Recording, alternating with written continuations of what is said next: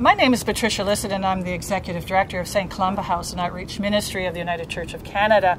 We are standing on our rooftop garden, a gardening program that's been going on for almost 13 years. And this program is a part of our environmental commitment and program, Green Church we called it way back in the day.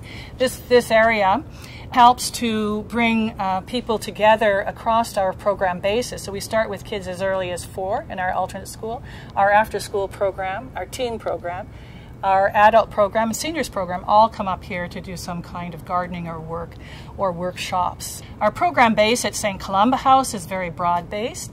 As you can hear, we started as young as 3 and go through to maybe 93. And our programs are guided by the needs of the community. And so our after-school program, for example, is been around for a long time, but how we do that after-school program has significantly changed. We serve lunch every day.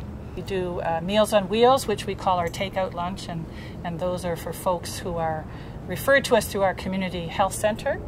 We have a seniors group who come and do programming and games and social time. Our teen program are working on a youth co-op, workers co-op idea, so that part of our program is developing. We have a bike store. We have a coffee shop. Those are our social economic development programs. So we have a very broad, wide range. Plus, we do all kinds of community activities with other groups, political activities around housing, transportation, urban agriculture, food security. We're doing right now in the Southwest a huge food security drive to push the our city council to relook at how they do urban agriculture. When you support the mission and service of the United Church of Canada, you are supporting the programs here at St. Columba House. You're a part of our ministry. The programs that happen here are life-changing and transformative for the children and the adults and the seniors who are a part of these programs.